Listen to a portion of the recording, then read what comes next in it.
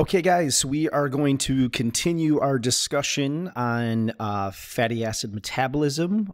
When we left off on our last lecture, we were talking about how the fatty acids are mobilized, how they're brought from the adipose tissue to contracting skeletal muscle, how they enter the muscle. We talked about how they have to be activated and converted so they can get inside of the mitochondria. Well, today we're going to kind of do a deep dive into the mitochondria. And this is coming from chapter 18 of your textbook, and it's starting on page 216. And there's going to be a lot of information here, but it's not necessary for your final exam.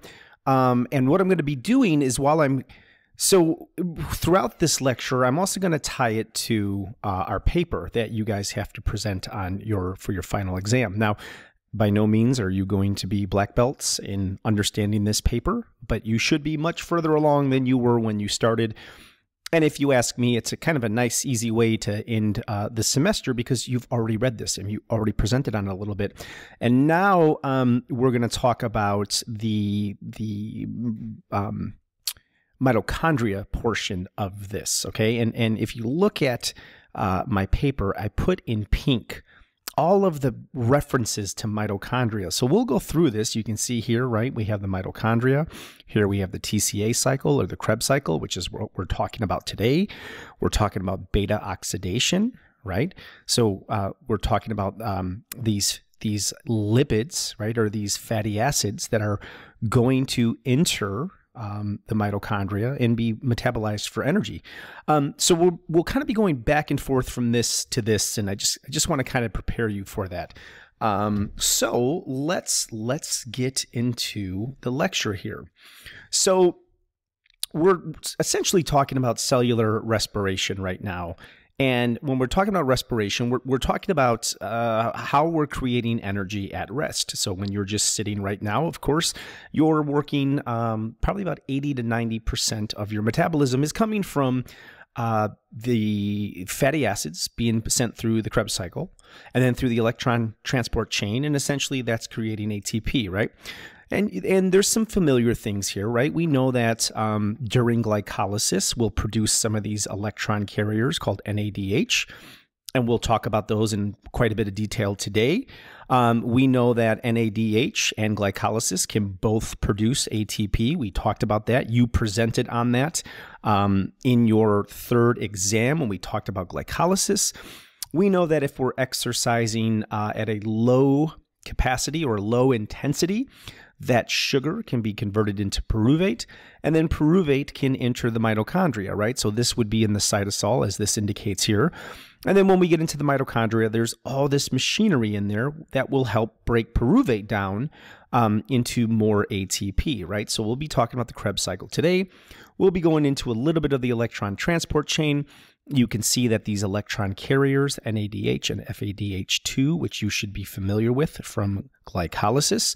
FADH2 is produced here in the Krebs cycle as well. These will be transported to the electron transport chain to ultimately create ATP.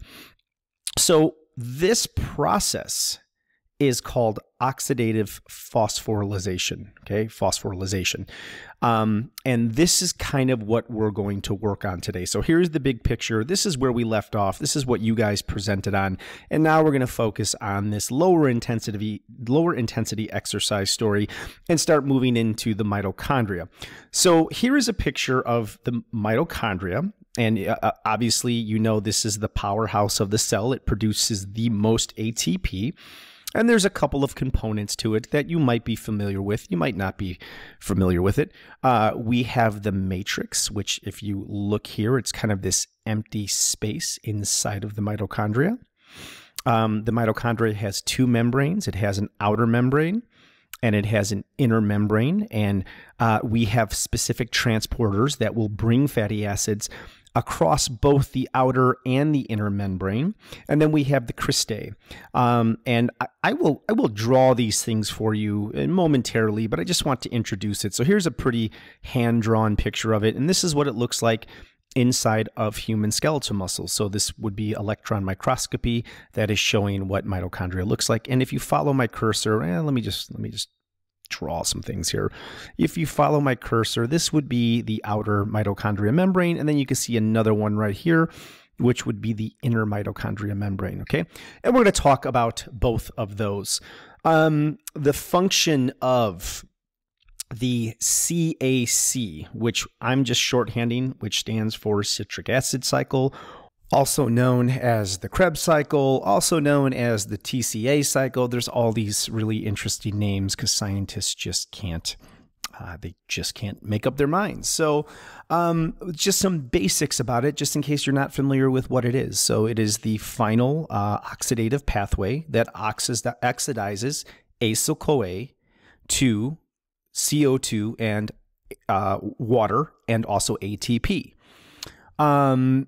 It is the source of reduced enzymes that provide substrates for the respiratory chain. So what are those? What are those reduced coenzymes? Those are your NADH,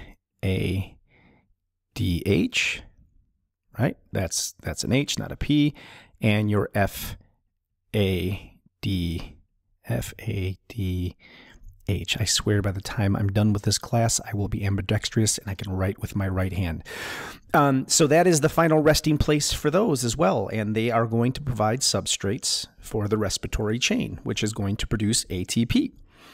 It acts like a link between catabolic and anabolic pathways. Okay, so there's that word that you guys should be familiar with as well. Because both catabolic and anabolic pathways are going to be occurring in the citric acid cycle, just like we saw in glycolysis. So they're both going to be happening there.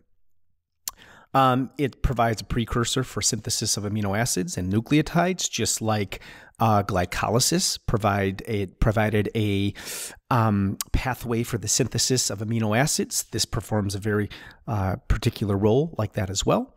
And another thing is, this is, for the sake of this course, this is where our oxidation of fatty acids are going to occur during aerobic exercise, and it's going to produce ATP as a result, and we will be able to exercise longer within that aerobic pathway when we strengthen this system. So when we purposely strengthen our mitochondria density, which means we create a lot more mitochondria, and that's one of the adaptations that is going to occur. All right. So the citric acid cycle, or the Krebs cycle, there are several phases to it, just like what we saw in glycolysis. Okay. I'm going to go through those phases a little bit quicker, simply because I want to get to more of this than I do want to talk about the phases of the citric acid cycle, sorry. So essentially, it's composed of 8 enzymes, just like we talked in glycolysis, right? Glycolysis had, I believe it was 12 enzymes, right? All of which are in the mitochondria matrix. Okay, so let's go back. Let's look at the matrix, right? Here is the matrix. So this is kind of like the empty space inside of the mitochondria, right? You see that? This is the matrix. So the matrix, just follow my pen, is kind of in the center of the mitochondria, and there's lots of space in there, so enzymatic reactions can occur. Oops, let me go back. So, and this basically is the final stage of respiration, where we're going to have the electron transport chain create energy through something called ATP synthase. And we'll talk about that in a little bit as well, okay? So there's a couple of stages here, and we can have the oxidation of glucose, like I told you about earlier with pyruvate, right? And that will be converted to CO2, okay?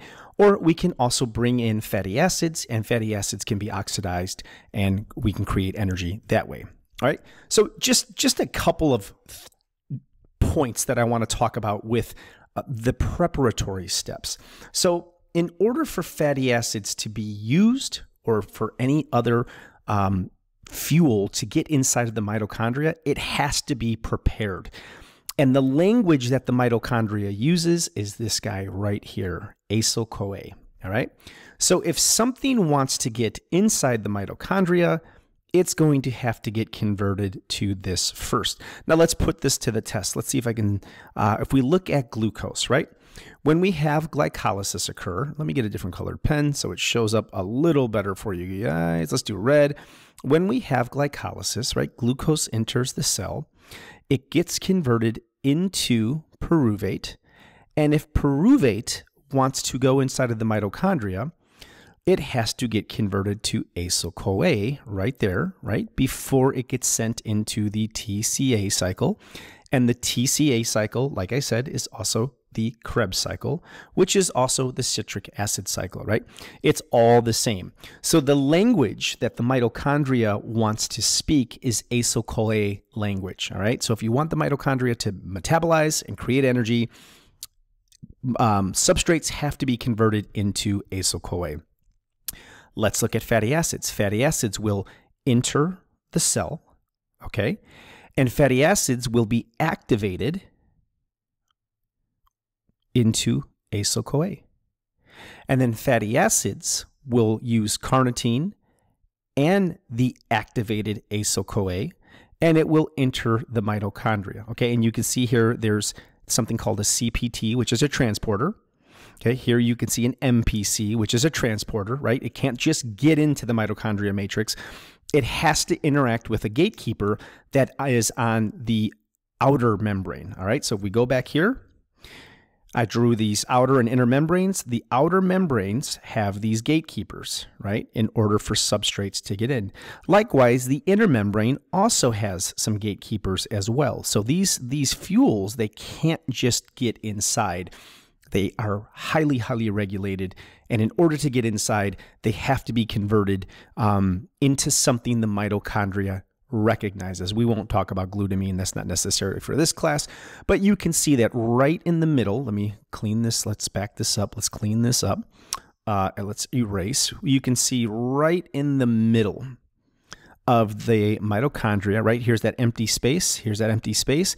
There's the TCA cycle, right? It's right in the matrix, or the Krebs cycle, or the citric acid cycle, right? And acetyl-CoA, sorry, is the mitochondria currency. So if glucose wants to get in, it has to be converted to acetyl-CoA. If pyruvate wants to get in, well, pyruvate's a part of glucose, so we don't need to mention that, but if fatty acids want to get in, it has to be converted into acetyl-CoA.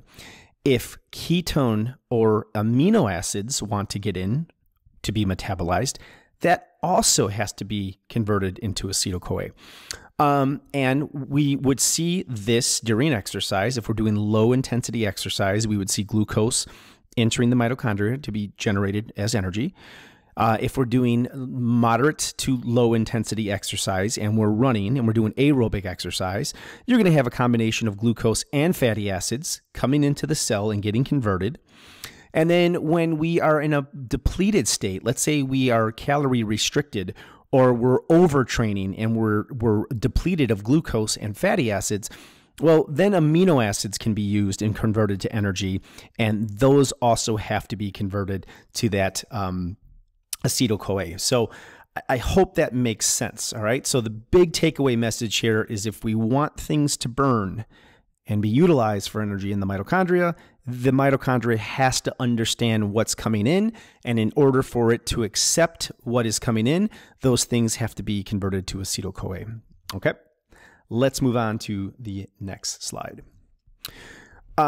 So here we could see some of those steps in just a little bit more detail, okay? So what we can see in this slide here is the enzymes responsible for taking acetyl-CoA and fatty acids and basically breaking them down so that we can make energy through the electron transport chain. And this would be fatty acids. And over here you could see glucose also uses the exact same enzymes, right? Citrate, alpha-ketoglutarate, fumarate, right? Oxalacetate, same thing, oxalacetate, citrate, alpha-ketoglutamate, right? Malate, we see the same things except for this malate and this fumarate. Those are slightly different. But when we talk about the citric acid cycle, we talk about the Krebs cycle, we're just talking about a couple of enzymes here that are going to break down acetyl-CoA and start generating some energy, okay? And you don't need to worry about, these things over here. We don't care about that for this course. You don't need to really worry about any of these purple things here. Not at the moment anyways. But what's going to happen is these things are going to come in, and just like glycolysis, they're going to be broken down. And I'll show you those steps and those sequences momentarily.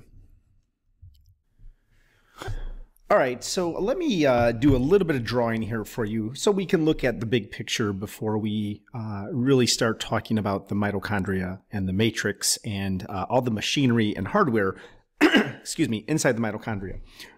So I'm going to draw a picture for you here, and let's just say that we're talking about a big cell. Okay, there's the cell. Let's say this is skeletal muscle cell. And then right here, we are going to have a transporter. And that transporter, here's the cell membrane. Let's just kind of draw that, right? And then it looks like a membrane, right? It looks like a membrane. This transporter is called CD36. And we know that this is a fatty acid transporter. Okay, so if we have, let's say over here, we have a blood vessel, right? And inside of the blood vessel, we have fatty acids, and those are bound to albumin. I'm just going to put ALB because albumin are protein transporters. Well, when the fatty acids get near the muscle that is contracting, they're going to be released. Okay, we have the fatty acids.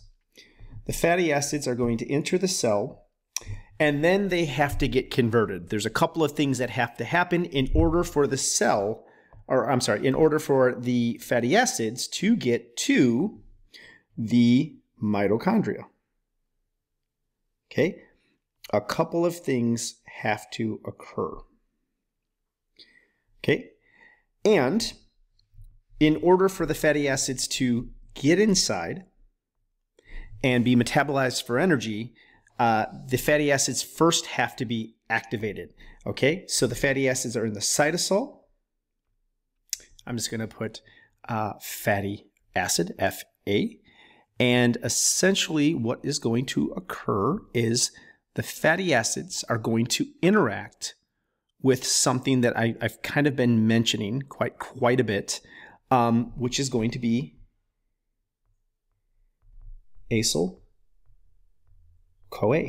Okay, and acyl-CoA is it's a type of an enzyme, right? So the enzyme is going to activate the fatty acids so that it speaks a language that the mitochondria can understand. Okay, so when we have fatty acids bound to acyl-CoA, now that tells the cell that the fatty acids are ready to be essentially metabolized.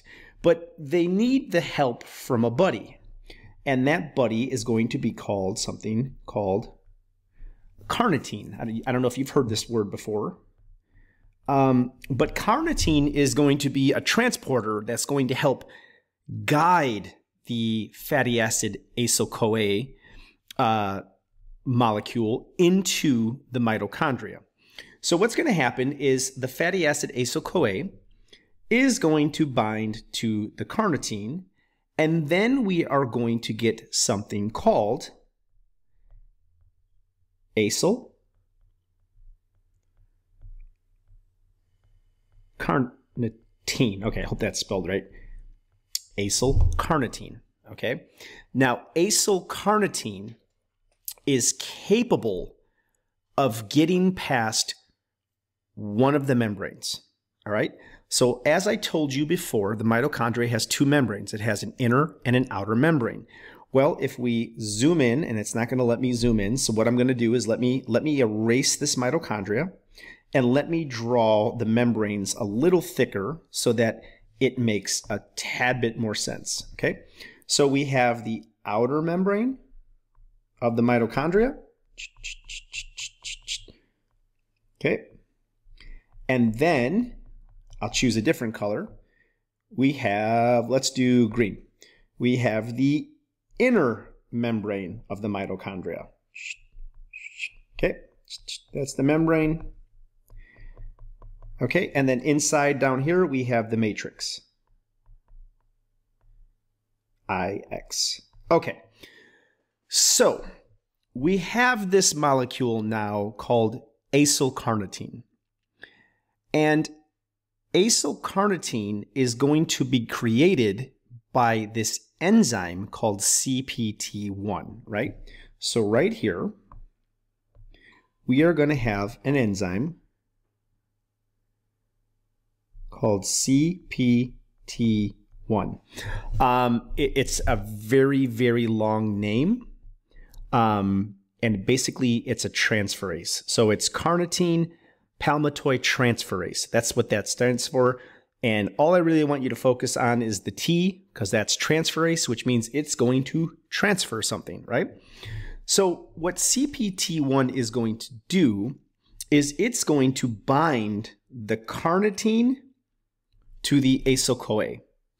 And now the fatty acid bound to the acylcarnitine is allowed to move into the space between the inner and outer membrane, right? So now we have this molecule, and I'm just going to say acylcarnitine sitting in here. And the reason that could get inside is because CPT1 let carnitine bind to acyl-CoA, right, to this guy right here, and that's what allowed it to move past the first membrane. Okay, so what's going to happen now is on the inner membrane, we're going to have two more enzymes that are going to cause some reactions that are going to allow this acylcarnitine to get inside into the matrix, okay? So we are going to have something called, let me draw it here first. I'll play some Jeopardy music in the background while I'm drawing this. We are going to have CACT, okay? And then we are going to have, let's change the color, something called CPT2, okay? And CPT2 is the same thing as CPT1, but it's going to reverse the action, reverse a reaction, okay? So the CACT is called carnitine acylcarnitine translocase, okay? That's what that stands for. And translocase means it's going to let this acylcarnitine, whoops, let me get that out, acylcarnitine transfer inside the mitochondria. Okay, so we had CPT1, which basically said, hey, let's do a math problem. Fatty acid plus acyl-CoA, okay? CPT1 is going to bind those two to the carnitine transporter. Okay, so that's what CPT1 did. It took acyl-CoA and fatty acids and it bound it to carnitine, and now carnitine can move past the membrane. Okay, the CACT protein is going to let the acylcarnitine move from the space between the outer and inner membrane, and it's going to let it get into the mitochondria, okay? Now, the CPC2 is going to do the opposite of the CPT1. It's going to break apart carnitine and acyl-CoA so that acyl-CoA can move to go get metabolized. So once acetylcarnitine is inside the matrix. It's going to interact with CPT2, and CP2 is going to separate acyl-CoA from carnitine. And that is how your fatty acid is going to get from the blood into the muscle, into the mitochondria, and this is going to be occurring while you are doing low intensity exercise. That's why it takes a little bit of time to get into the aerobic metabolism, because all these reactions have to happen first. So that is how fatty acids get in, and now let's take a moment and talk about this citric acid cycle. Okay, so here we go again. I have the outer mitochondria membrane. I'm just beating a dead horse here, right? Outer, I put it in black. Inner, I put it in orange. And we know, let's just kind of repeat what we were talking about. We know that in order for acyl-CoA to get from the outside to the inside, it has to interact with CPT1, which is going to add the carnitine to it, right? So inside here we will have the acyl-carnitine, right? And then we know that there is another membrane or another enzyme here, the CACT enzyme, which is going to allow acyl-carnitine to move into the matrix. And then we know we are going to have one more enzyme here, and I think I did it in yellow before. I'm going to try to keep my colors straight here. So let's just give it a yellow outline, which is CPT2. And CP2 is going to separate carnitine from acyl-CoA. So now we have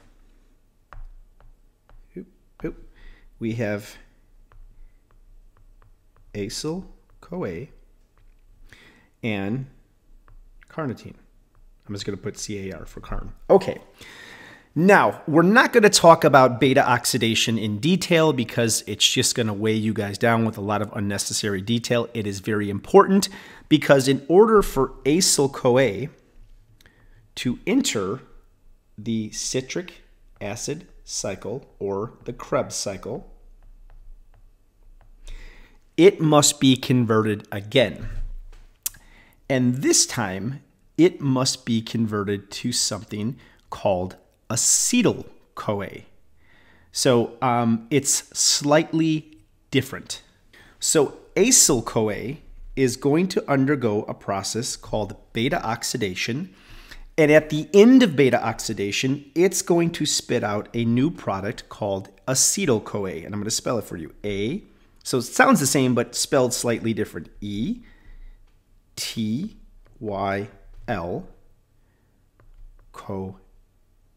Sorry, okay?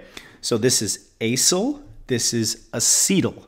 So beta oxidation turns acyl-CoA into acetyl-CoA, and acetyl-CoA is the only molecule that can enter the Krebs cycle. So I'm trying to show you how complex this is and why when we exercise aerobically, it takes such a long time to get that second wind, right? And that second wind is us basically generating enough energy via aerobic pathways in order to keep exercising in that type of manner. So it takes a little bit of time, right? We talked about how the fatty acid is out here. The fatty acid has to get activated with acyl-CoA, right? Then acyl-CoA has to interact with this, and a carnitine has to be put on it. And then it can pass here, and then it can pass here. And then the CPT2 takes that carnitine off, and then acyl-CoA has to undergo beta oxidation, and then it has to be turned into acetyl-CoA, which now acetyl-CoA can interact with the Krebs cycle to start generating some energy. And that's where we're going to pick up right now. So the first thing that is going to happen in the Krebs cycle is we are going to have something called oxalacetate, and I'll draw it for you. O-X-A-L-A-C-E-T-A-T-E. L O A C E T A T E. And oxaloacetate, let's go back to our favorite friends here, the carbons. Oxaloacetate is a 1, 2, 3, 4 carbon molecule. Now, oxaloacetate is going to interact with acetyl-CoA, okay? And it's going to look like this. Acetyl-CoA is going to bind to oxaloacetate. Okay, so it's going to bind to, let's put acetyl-CoA right here's ACETYL-CoA.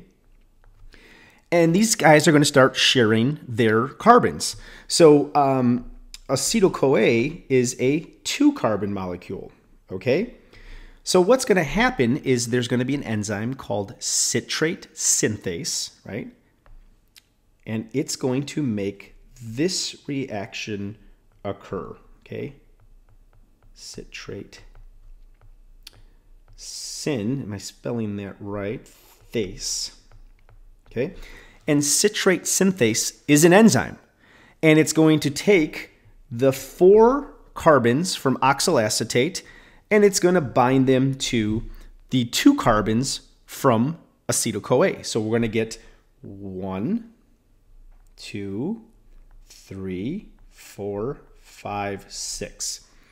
Okay, so the first step inside of the citric acid cycle is oxaloacetate combining with the acetyl-CoA to make a 6-carbon molecule. And that 6-carbon molecule is created by an enzyme called citrate synthase. Okay?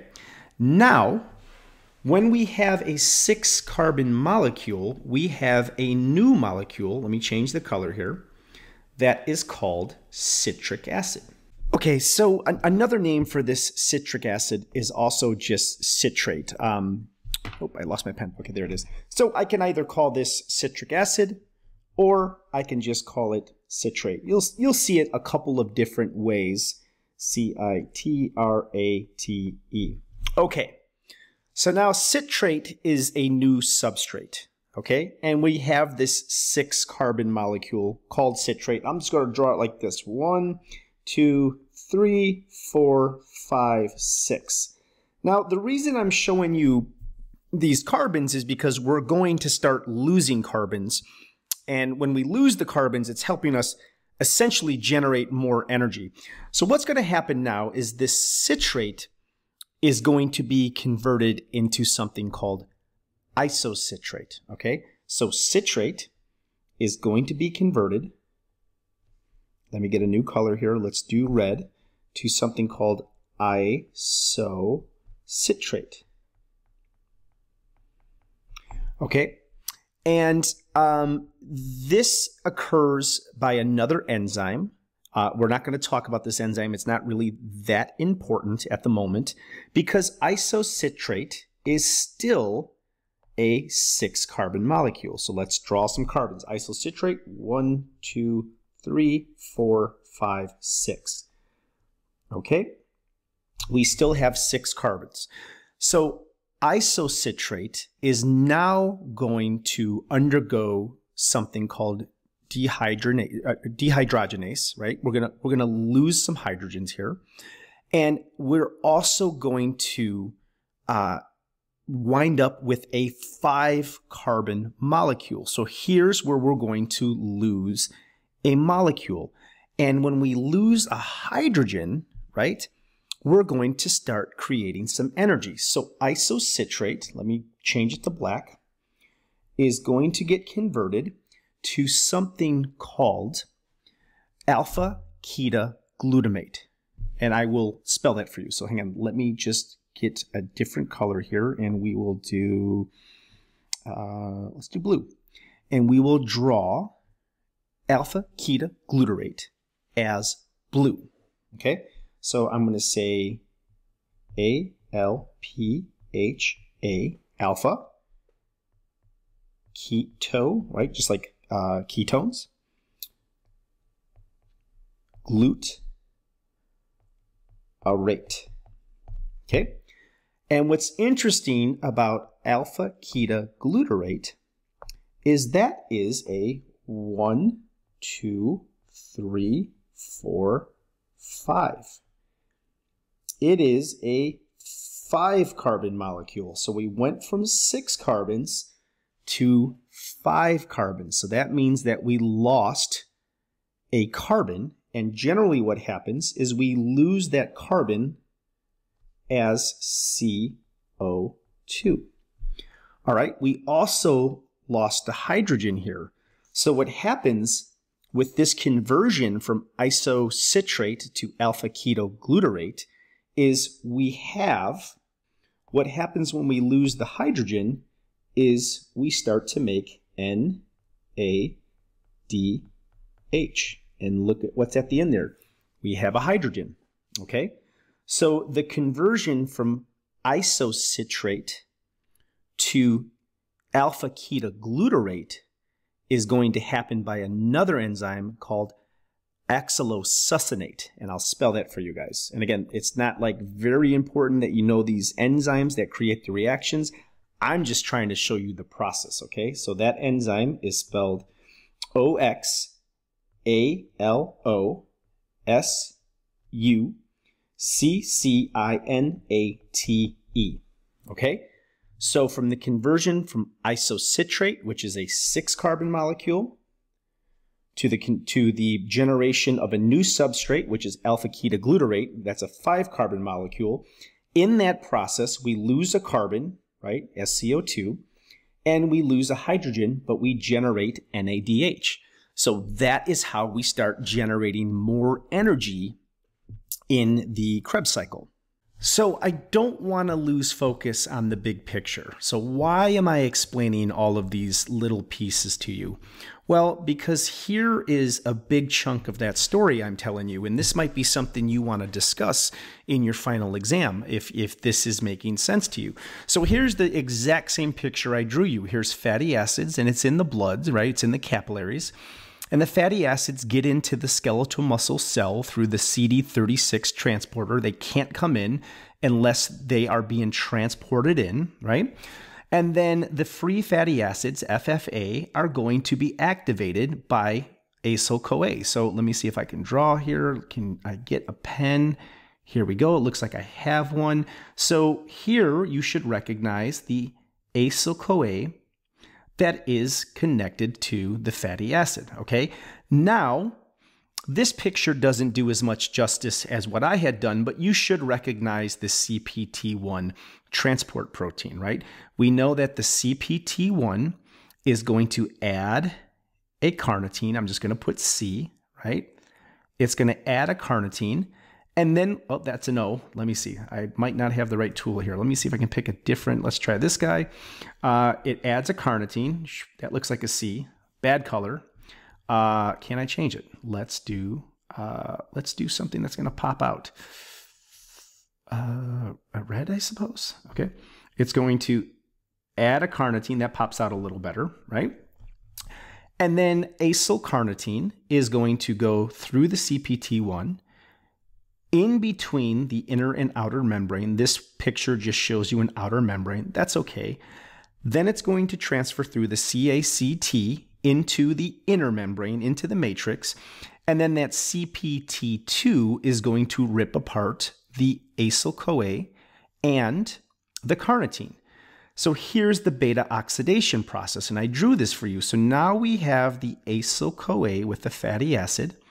It's going to undergo beta oxidation, and the ultimate goal is to convert it to acetyl-CoA. And acetyl-CoA is what can enter the mitochondria. I'm sorry, not the mitochondria, the citric acid cycle, which is what we're talking about. Now, I've taken you here to oxaloacetate. That starts about here.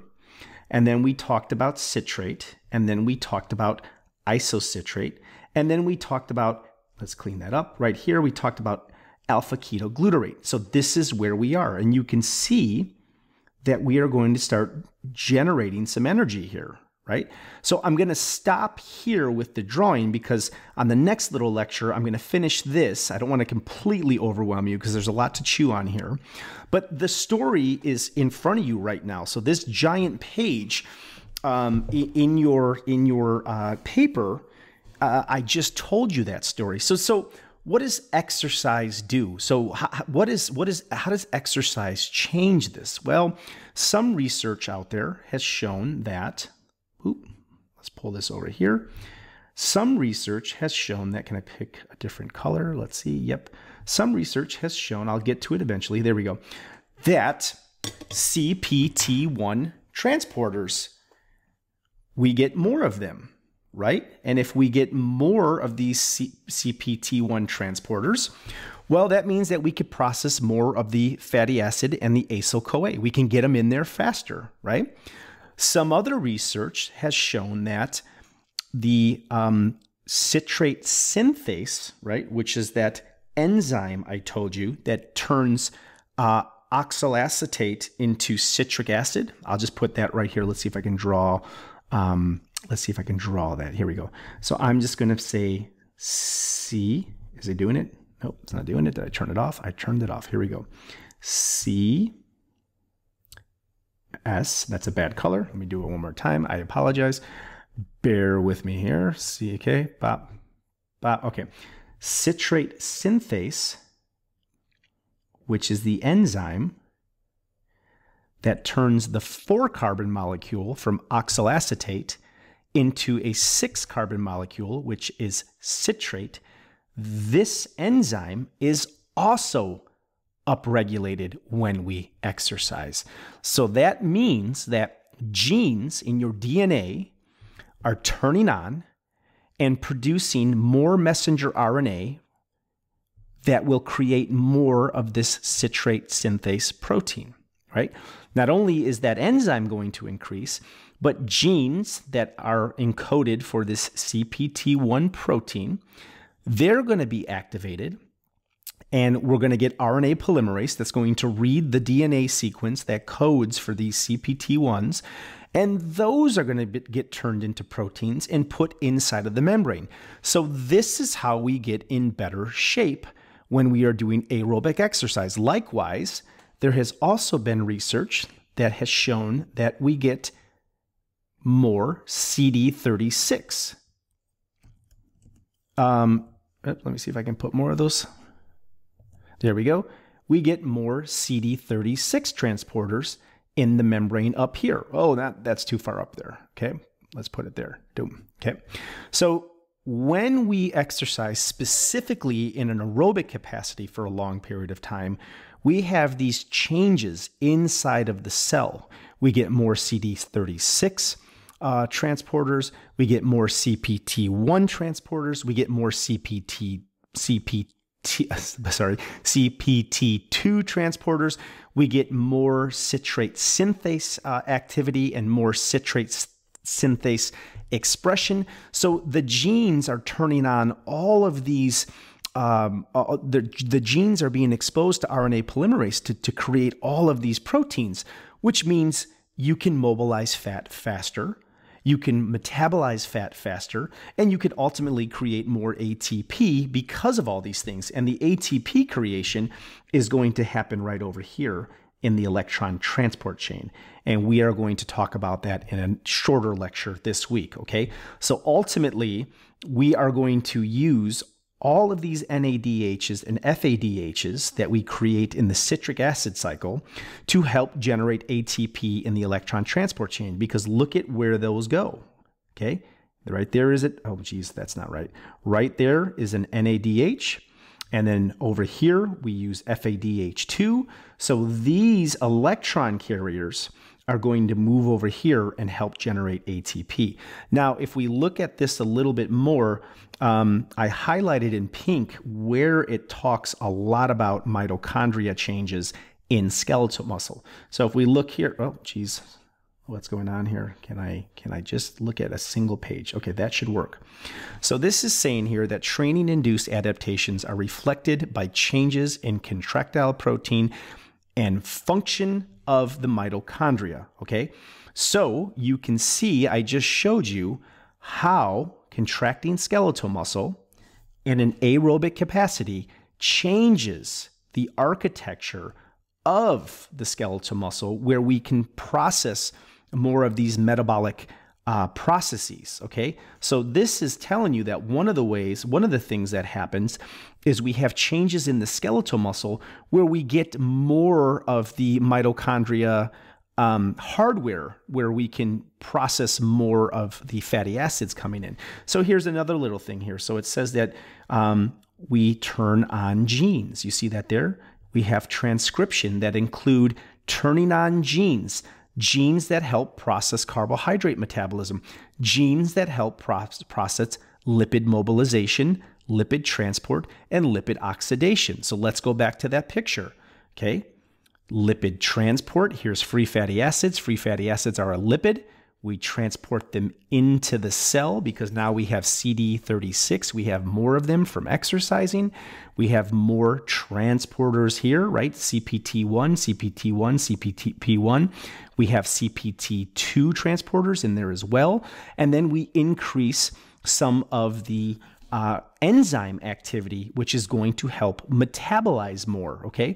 So the paper is telling you that these are some of the changes that occur. And this is ultimately talking about fatty acids. Now, if you look here, it also says mitochondria biogenesis. Do you see that there?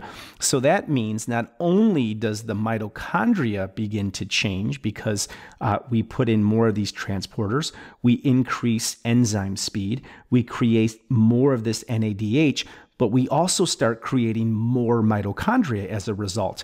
So now we have more mitochondria stocked with more of this machinery that helps us metabolize more of the fatty acids, which helps us create more of the ATP. And if we look down here at this particular picture, it's showing you, right? We talked a lot about these transcription factors. If we look at lipid metabolism, right? These are the transcription factors that bind to the DNA that tell the DNA to expose the genes or the nucleotides that will create more of these proteins that we're talking about, right? The CD36, the CPT1s and CPT2s, the citrate synthase enzyme. These genes are told to create more of those by certain transcription factors. And in this case, when we're talking about lipid metabolism, which is free fatty acids, we're talking about PCG1 alpha, we're talking about PPARs, we're talking about FOXO, we're talking about ARA alpha. So if you're going to talk about some of these in your final project because you like talking about the fatty acid component and you don't know what those are, well, look at here. Let's go back into the paper, and I highlighted those for you. So we're talking about, here's ARAs, right? Here's that transcription factor, and it tells you when that transcription factor binds to the DNA, it increases mitochondria enzyme activity. Okay, and then there's another one here.